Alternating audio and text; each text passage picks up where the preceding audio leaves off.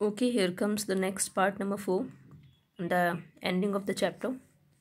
So this is very important to all of you to listen this.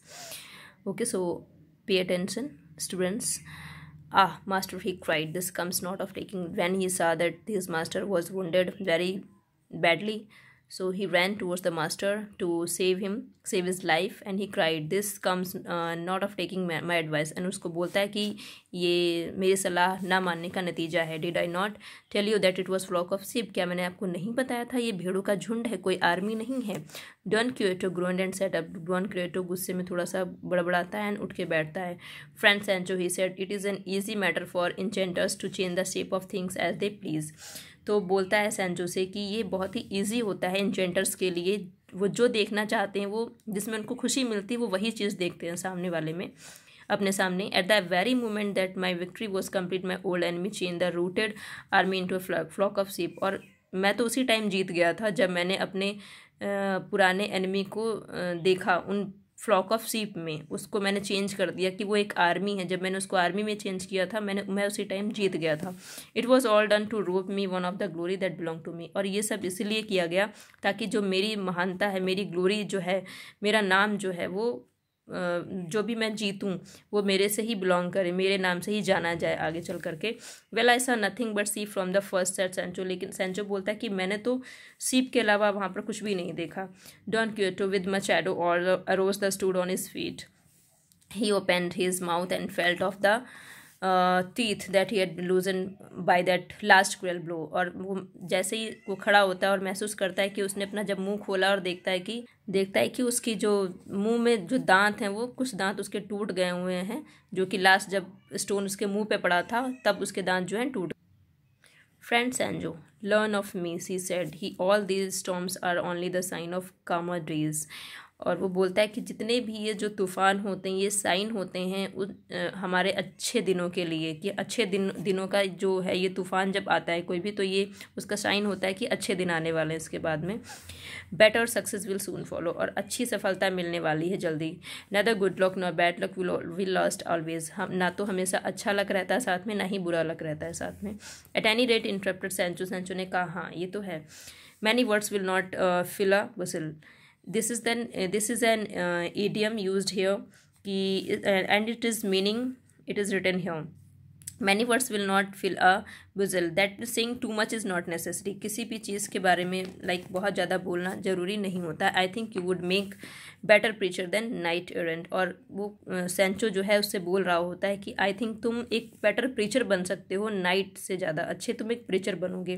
Preacher is that in Christian you can see that like church in you will get preacher, those who give teachings, good teachings.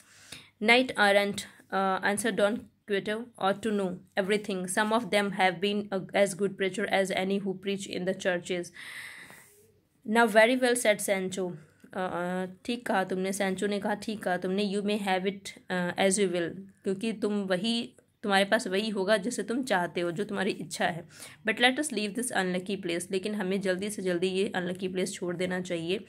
And seek lodging where we may rest and have a bite of wholesome food. और ऐसी जगह में चलना चाहिए जहाँ पे हम रुक सकें और हमें कुछ खाने को मिले.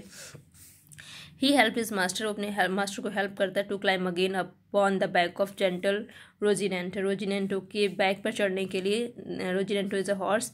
And then he रिमाउंटेड his डैपल Dunki. और अपने डंकी के ऊपर दोबारा से चढ़ जाता है सेंचो. माई ट्रस्टी सेंचो गो दाई ओन वे, गो दाई ओन पेस. और वो सेंचो से कहता है डॉन कि ट्रेवल योर ओन स्पीड, अपनी स्पीड से चलो. And I will follow you. और मैं तुम्हें फॉलो करूँगा. दी means you.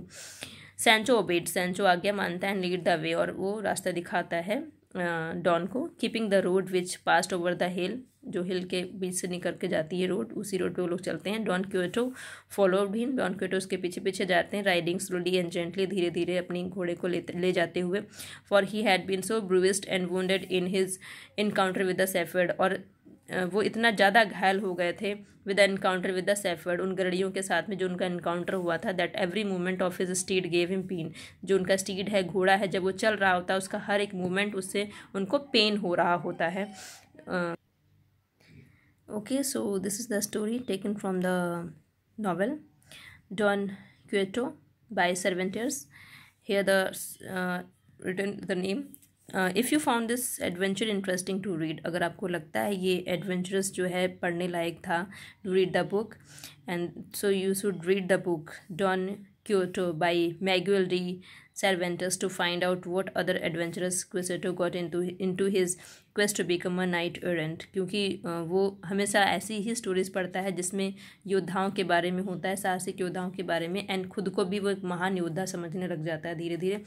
So the students, you in the story you found that the Don Quixote is a character. Those who read the story of knights, योद्धाओं की कहानियाँ पढ़ता है, brave nights, and पढ़ते पढ़ते वो खुद भी इमेजिन करने लग जाता है कि वो खुद भी एक दिन वैसा ही बनेगा. दैट्स वाई क्या होता है, वो सामने से जो भेड़ों के झुंड होते हैं उनको वो आर्मी समझकर उनसे लड़ाई लड़ने लग जाता है, बिकॉज वो वही देखना चाहता है जो वो इमेजिन कर रहा होता है, जो वो सोच रहा होता है, अपनी कल्पनाओं को वो सच का रूप देना चाह रहा होता है. इसी वजह से वो खुश होता है कि हाँ, उसने अपनी कल्पनाओं से जो सोचा, उसने जो किया वही उसकी विक्ट्री थी, और वो अपनी एटलीस्ट वो अपनी इमेजिनेशन में ही वो कम से कम जीता. That's why he is happy. And so, and the extract is taken from the novel. And the novel's name is also Don Quixote. So if you find this chapter is interesting, the story is interesting, you can find out this novel on the internet. You can search for this novel and you can read other extract also from the novel if you find this interesting. Okay, so you read the chapter, full chapter, and underline the difficult words. I will see you. You can notify me on virtual classrooms. So, and I would like to tell you that your syllabus was only up to chapter 5. Now I have completed up to chapter 5. So when it will complete in copy as well as in book also, so I'll start taking revision test also. I have prepared. So, and I hope you will complete all the chapters. Only you have to leave only chapter number 4. Chapter number 4 is not there in the syllabus. Only chapter number 1, 2 and 3 and 5 are there.